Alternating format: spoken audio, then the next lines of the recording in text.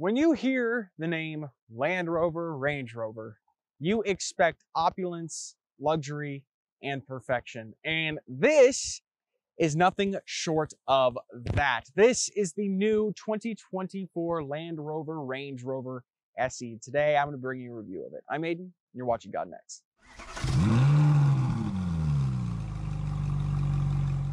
Now, on the exterior of the Range Rover SE, they've not done tons to really change up the look of this, but the look of the Range Rover is somewhat iconic, so that doesn't really surprise me. It's finished in epitome gold premium metallic paint, and it is beautiful. You have little flakes of metallic in the paint. Up front looks mostly the same. Of course, they've had these new LED lights added in, but looks like a classic Range Rover. Classic Range Rover grille, and just the overall body shape, very boxy looking, very classic for this car, of course, but they've changed some things up. Of course, now on the side, you have the pop-out door handles, and overall, I think its stature just looks a little bigger. Over here, you do have these 22-inch rims. These things are huge in real life to look at, but I think you can get 23s if you really want to on it. But yes, it is beautiful looking, and it is like that throughout the entire thing. So, of course, classic Range Rover. Now back here is where you're going to notice way more changes than before. Of course, all new taillights back here with a design that kind of integrates it into this placard right here that says Range Rover across the back of it, down to the exhaust tips. This bottom bumper down here is a tad bit different. But of course, in Range Rover style, if I can find the button, you do have a clamshell tailgate design, kind of like you have on the X5 or X6, stuff like that. Of course, it folds all the way down. You have air suspension controls right here that allow you to change the height for loading things in. That way it's easier for you. You have a load cover, everything like that. Total of 40.7 cubic feet of cargo space behind that second row. This one doesn't have a third row, but combined you have a total cargo space of around 92 cubic feet, which is pretty healthy. Basically be able to fit anything you want into this car. And of course, you just press this button up here and it will fold the clam and the top shell all together. Let's talk about the engine under this thing because it's going to be pretty interesting. All right, now for what is under the hood of the Range Rover, of course, the base engine is going to be a V6, but why would you want to get a V6 in one of these? These things are huge. So Range Rover gives you the option for a V8. That latch is impossibly hard to find. Anyways, under the hood, you have a 4.4 liter V8. It is the N63 motor, 523 horsepower, 553 pound-feet of torque. And to be honest with you, people out there might say that this is an unreliable motor, but who cares? If you are really looking at one of these, you're probably going to be leasing it because who wants to deal with the reliability and maintenance costs of one of these? So you're probably just going to lease it, and it most likely won't have problems when you drive it anyways. And this thing is just absolutely insane when it comes to luxury. So who cares? Get the V8, 4.4 seconds to 60, and it actually sounds pretty good. This is what it sounds like.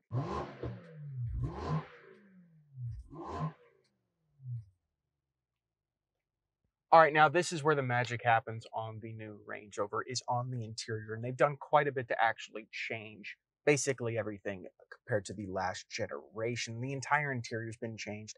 All of the technology is different, and for good reason. The last time I was in a Range Rover from the last generation, what I noticed was it was a little laggy, it was a little outdated, but they've really gone above and beyond on this interior to make it more luxurious and just work better. Starting with the tech in here, of course, all new digital gauge cluster that has this really cool design that juts out of the dashboard.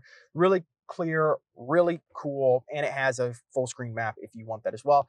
But the center of everything is going to be Pivi Pro, which is Range Rover's new operating system. Actually, it's Land Rover's. They use this in the Defender too. So you have all of this, wireless Apple CarPlay, wireless Android Auto, a bunch of, like, if you're doing off-roading with this, it'll show you a lot of your off-roading statistics, weight sensing, all of that cool stuff. You could show the how the suspensions compress, the yaw and the pitch of your vehicle as well, and it even has a built-in compass with an altimeter too. Not that you would ever use an altimeter because this isn't a plane, but it has an altimeter just in case you care about that. Now, as for comfort in this car, there are very few plastic surfaces in this car just in general. Maybe some here on the buttons. This is rubber.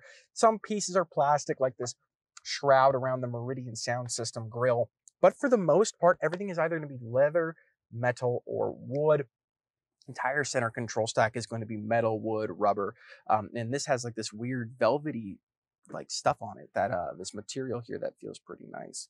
on the shift knob, leather on the dashboard with stitching, and then of course you have the contrast stitching across the steering wheel with the black leather all over the top of the door panel on the side, and the seats are just immaculate. These things are so comfortable, it's ridiculous. And I'll show you this in the driving review and explain it then too, but it even has technology to where it will increase the bolstering on either side depending on your turns. That way it keeps you in one spot in the car. Of course, on top of that, for comfort, you also have these armrests. These are classic Land Rover, Range Rover products. You can get these in the Range Rover Sport as well. Great storage space in here. You can actually option this car with a refrigerator if you want. Pretty cool as well. Tons of storage, an upper glove box and a lower glove box holding plenty of things.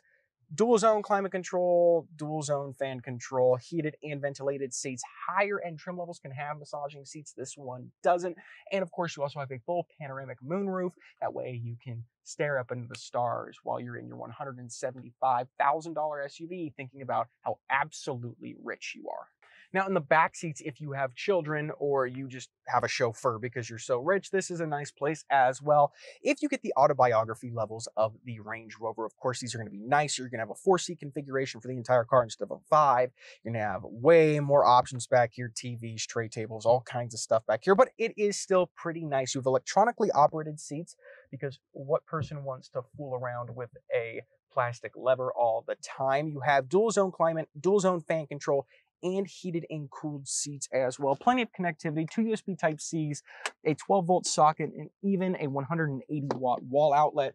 Back seat space, and of course the materials back here are just as nice. On top of that, you also have sunshade controls over here, volume controls just in case you want to mute what the front passengers are listening to because you got something important to say, and you even have reading light controls on the door panel as well.